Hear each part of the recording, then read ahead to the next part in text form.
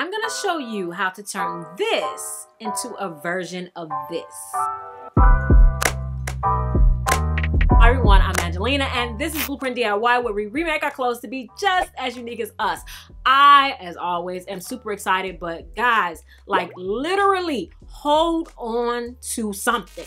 I promise you, it's gonna be a ride, but it's gonna be worth it. If you watch my runway inspiration videos, I highlight my favorite runway shows for the current season so that we can see what we can upcycle, what we can use to create our own dream designer wardrobe. So I was highly inspired by the Roke Spring 2023 runway show. It was like literally, it was me. Like every piece pretty much I would have worn. So this skirt in particular was one of my top, what do we have? Top 8.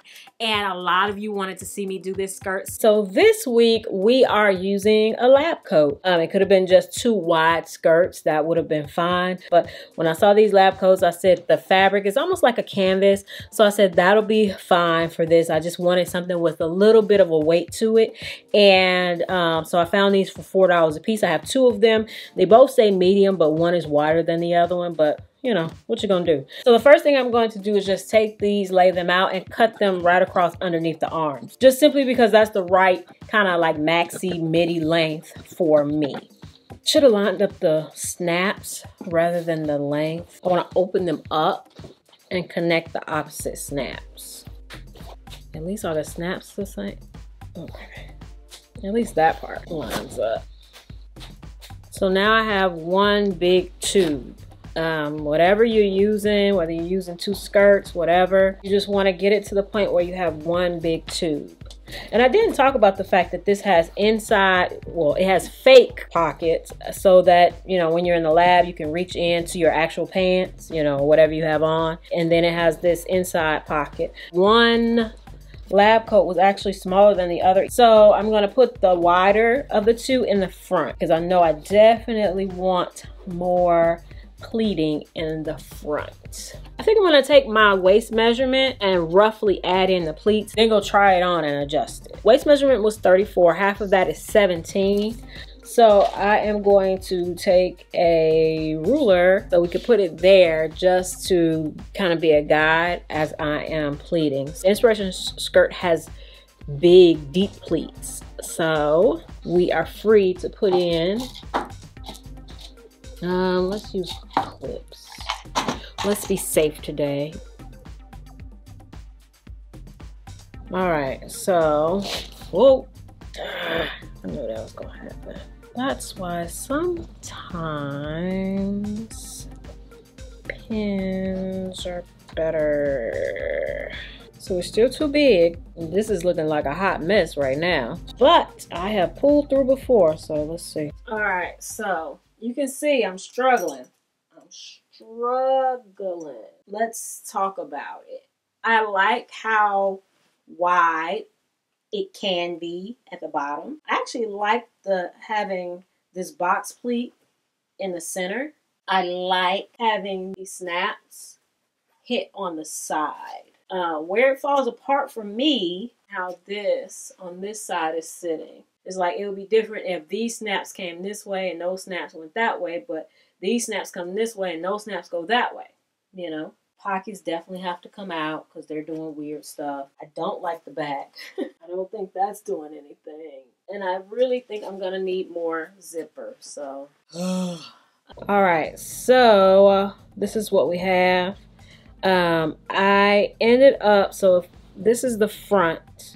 Remember, we have this box pleat in the front. What I ended up doing is having the opposite in the back. And it's just kind of flat in the back. And all the pleats go towards that center box pleat in the front. Right now, this is really giving Holly Hobby. So, all right. So, what I did was, this is the box pleat right here. I just turned it so that the snaps are here. You know what it's giving is giving much better vibes for me. And so I like what it's doing now, but I need to figure out, I like this side, not too bad, but where I had it flat, we gotta figure that out because now it doesn't look right here. So now I just gotta figure out the back, which way this pleat should go. Because now that this is asymmetrical, it feels like there's pleats going every which way, which is fine. I'm digging this. This is better. We are putting in a basting stitch, and a basting stitch is just a straight stitch that is long. So it has the same, it can have a regular tension if you want, or you can make it loose, but I don't want it to gather. So I'm going to make it a regular 3 or 4 tension. My tension is on 4, but I am going to make it the longest stitch so that if I have to take it out, it won't be hard. All right, so now we have our seam in, just a basting stitch. We're gonna go ahead and take out these inside pockets, and we're gonna go ahead and open up this little opening, you know, take it apart so that we can sew it up. I'm not adding any pockets or anything because these pockets aren't hitting where pockets should be. So I'm just gonna call it, you know, quits on the pocket idea, although it would have been amazing with pockets, but we're gonna go ahead and just take all this stuff out. All right, so now I need to make a waistband. I'm actually gonna make it in 2 parts because I'm gonna leave this part so that it can open, and then this part so that it can open. It'll make sense later on when you see the zippers, but so I'm gonna make a waistband that is this long and a waistband that is this long. Before I go and sew it, I'm actually gonna iron it the way it needs to be ironed. Kind of like seam binding. It's folded down the middle and it has small folds on each side. And then we'll fold them inside out and sew them on the ends. Now that we have the waistband sorted and have it the right size, I'm going to go ahead and seam rip these 2 parts of the waistband apart so that I can pin the 2 waistbands on. And now I'm gonna go and sew this waistband on, and then we can start adding our zippers. And if you haven't subscribed, definitely hit that subscribe button and turn on all notifications so you don't miss a thing. This is part of my Upcycling My Dream Pinterest Wardrobe series, and it is going so good. You don't want to miss any episodes, so definitely subscribe so you don't miss a thing. And if you are interested in planning out your upcycles, boy, do I have something for you. I made a planner specifically for upcyclers. There's a digital version as well as a hard copy, so definitely check the description box for the link to purchase that. And if you're already a subscriber and you're interested in behind the scenes footage as well as maybe some classes by me, then definitely hit that join button to learn more about becoming a member. All right, we are back and we have the waistband on, and I knew there was a reason why I was telling myself to wait for the waistband. You have to take the waistband off to get the zippers in, but let's talk about these zippers. You guys know that I have been using zipper by the yard like crazy now that I know how to use it, and let me tell you, I should have ordered it because I would have saved myself $30. These 9 zippers, I have 9 zippers in total. They were $47 with using 2 Joann Fabrics coupons. So I would have been able to save myself $30 if I had bought the zipper by the yard. I got different lengths, which I think is gonna look so good. I have, these are closed bottom.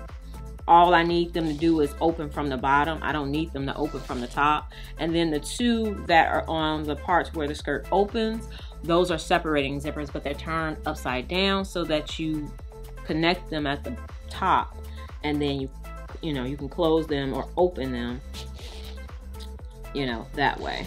All right, I'm back with one side that I've done, and I did it specifically without recording so that I can learn first before I try to teach. So now I have to do this side. Well, let's do this first. Snap this in place. I tried it on, I had it on, and I marked where this should be so I know where this zipper should line up. And I'm moving that extra layer out of the way because I only want to sew it to 1 layer. All right, so now that I have this zipper in place, I can go ahead and separate these 2. All right, so we'll put this one to the side. So I'm just gonna take the waistband off all the way from one end to the other. I'm not gonna take the ends off because that kind of keeps it in place. In order for the skirt to look like it zips to be straight, I need to line everything up that way. So then I can move these zippers up. And I also need to take out a lot of the basting stitch. Okay, so this one is gonna go there. And I'm only going to pin it to the blue side for now. Last one. So like if you see, like if I sew this just straight down, then it's gonna go through layers that it shouldn't go through so that this skirt could actually flare. So all I want is for it to be sewn down to right here. So now I can go, that'll be pretty easy. I can go and just sew that down, sew this one down, give me a little bit more, sew that one down, sew that one down. This one, yeah, just need to sew it to right here and sew this down. And you might be wondering why I'm not using a zipper foot. It's because I hate the zipper foot for this sewing machine. It's really weird. And now we can line it back up. I think we're lined up. Okay, cool. Now we can pin the other side. It needs to go just to the top layer that it needs to attach to. And that's the hard part, because then you're like, you have to undo all of this pretty much. But you don't want to lose it, you know? So I'm gonna take these layers right here and pin them to each other. Okay, so that exposes that. So now, this one, oh, okay, this one is hard because it needs to be sewn only to the pleats because it's a box pleat. It's gonna get weird. So now we're gonna go to the sewing machine with the black thread and we're gonna sew in this one, this one, this one, and this one. And then we'll go back and do the weird one, which would have been way easier if it had been a separating zipper. We need to get our final zipper on. The zipper that gets me in and out of this thing. All right, so now we can take this loose and go sew this zipper down and sew these back on. And of course, I'm not gonna sew the pins in.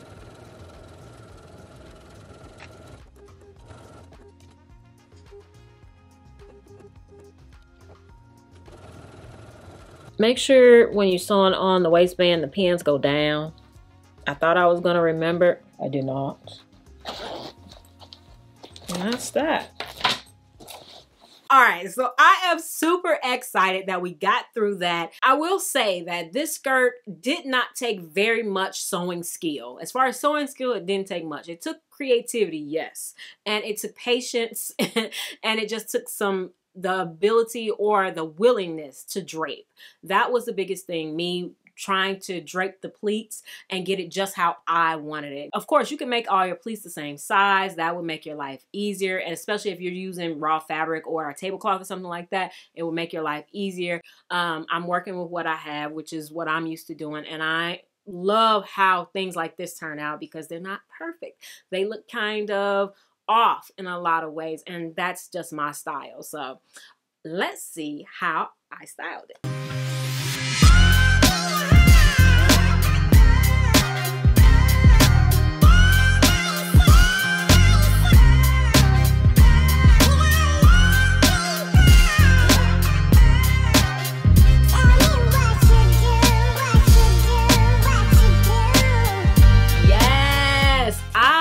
Love this. You guys saw at the beginning, I was a little bit apprehensive about it.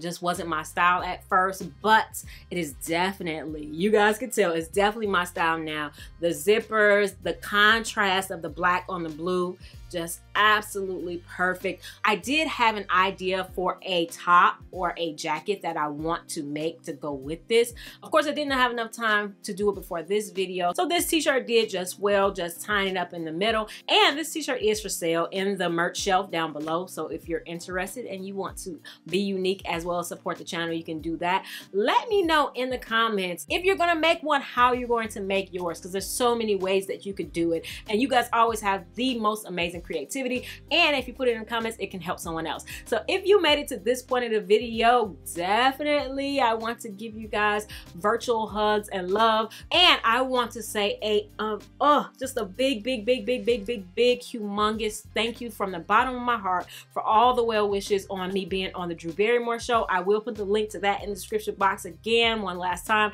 for anybody who missed it, but thank you guys so much. And moving to my office, all the blessings that I've been receiving lately, you guys have been absolutely amazing. I just want to say thank you. All right, definitely have other videos for you to watch right here. Don't miss the rest of this Dream Pinterest wardrobe series, and I'll see you in the next one. All right, bye.